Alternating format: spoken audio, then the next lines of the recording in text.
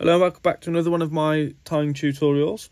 In this particular video we're going to have a look at the tying of the foam dun, a pattern that I was introduced to only last year by a good friend that I spent a bit of time with fishing on the rivers, and instantly had to make a space in the box for a few of these. They really are a nice simple fly to tie and absolutely deadly in the right conditions. The only thing I will say is when you're tying these, as the name suggests, the foam dun, the fly obviously has a foam back to it, and I did try to use various brands of brown clove sail foam, but you do need to get some of this stuff here. I don't know if that's coming to shot there. It's the Opaque razor foam. You need the 0.5mm thickness, and you need to cut a strip down to about 2mm for the back. So that's the only thing I will say for definite with this fly. So we'll get to it. There's not a lot of materials involved in this fly at all. Thread wise, I've got some Uni-Thread Light Cahill in 8/0. In the vise got a size 14 dry fly, and that is the majority of the sizes that I will tie these in, 14s and 16s.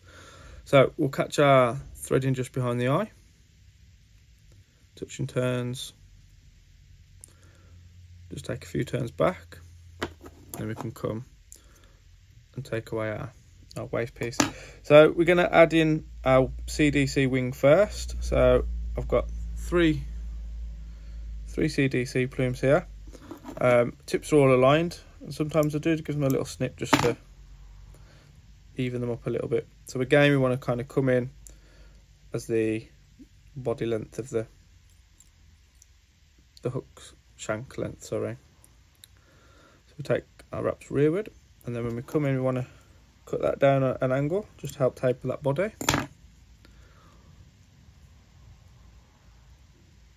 Keep working our way rearward when we're ready to catch in our tail. So for the tail on this fly, it will be a coq de leon. So again, kind of, there's no set rules, but you want about 5 to 6 fibres, I'd say. And again, we're going to look at the length of the hook shank. So we'll catch those in. A couple of turns just to make sure it's secured. Make sure we're happy with that. One thread wrap rearward just to help splay those fibres.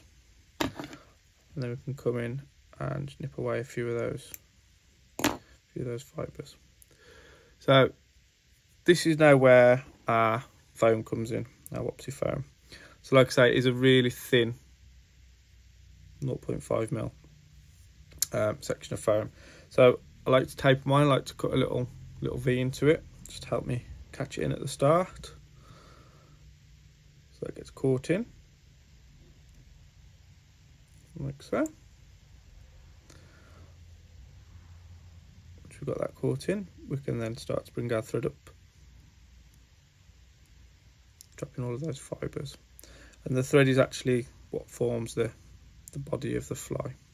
So we want to make sure that we create a nice tapering body, which we've got there. Take a few more turns to make sure that our fly starts on the tail. So this is the only thing that you need to kind of be careful of, and that is when we segment the fly. So I've brought that tying thread up a few wraps, so that will be where our first segment goes. Okay, so we can catch it in, and we'll just take 2 turns of our thread just to secure that. Then we can bring our thread forward again. And as we go up, we want to make the segments slightly longer each time. So take your time with this. The 2 turns, and then finally we'll bring it back up to where we caught in our wing, and that will be our third and final segment. Come with our scissors in, trim away that foam. So for the thorax, I'll be using a squirrel dub. So we don't need a lot, just a slight pinch. Don't want to dub it on too tightly. So just a few turns of that. Just help create that thorax. We'll fold our wing back. And again, we'll just take a few turns just to help set that wing. Okay. And there we have it. So all we need to do now is to whip finish our fly. So you can obviously either add the varnish to your thread, or you can varnish at the end. So 4-turn whip.